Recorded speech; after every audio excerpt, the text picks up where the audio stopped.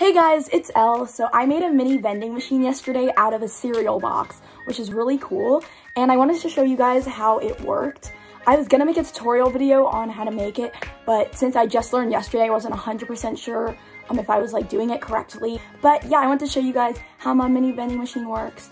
And it actually is really cool, and it was so much fun to decorate. So if you want, I can make a tutorial video on a different one. But yeah, let's get started. I just want to show you guys how it works. So this is the vending machine I made, and I'm actually really proud of it. I was gonna add a little button thing here so it wasn't open, but I messed it up, so I'm gonna add that later. But yeah, this is what it looks like. I decorated mine gold and black. I really like the colors. I think they look really cool. But yeah, my machine right now is going to be for little rainbow loom bracelets. So let me just show you the full machine before we add them in.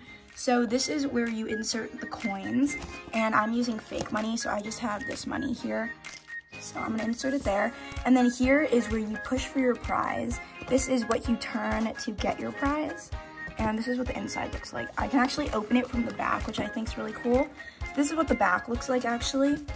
And this is the little scoop thing that scoops them down into here. But yeah, this is the box that separates the coin slot thing and where the prizes come out of. But the prize will just sit on top of here, and this is a little bit not very sturdy because you're supposed to use hot glue, but I use tape because I don't have hot glue at the moment.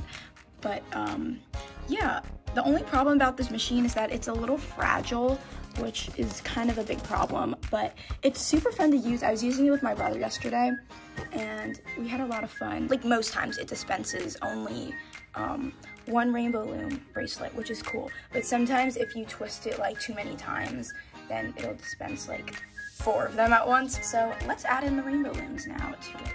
So you could add it from the back, which I think most people do, but since you're supposed to put a plastic cover on this, which I didn't do because I don't have any plastic to put over it, I just kind of, let me do it from up close. I'll just stick the rubber band things,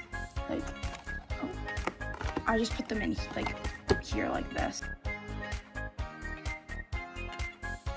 Let me show you how it works. So let me put it down a little bit so you guys can see that. Okay. So here is my coin, and this is just fake, but you just insert it through here, like that. And then you twist this, and I was gonna make an arrow going that way just to know, just so people would know which way to twist it. But you twist it like that, and then you check inside of here, and you have a bracelet. This one's really tiny, but yeah, it's really cool. I'm gonna insert another coin to show you guys.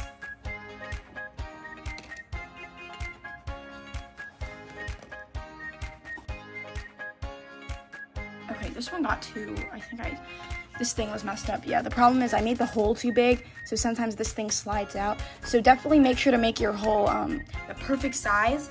But yeah, this is super fun. It's not the best quality, obviously, but it's really fun to make, and it's really easy to use. And yeah, it does fall apart a little bit, but I think I built it a little bit wrong. So yeah.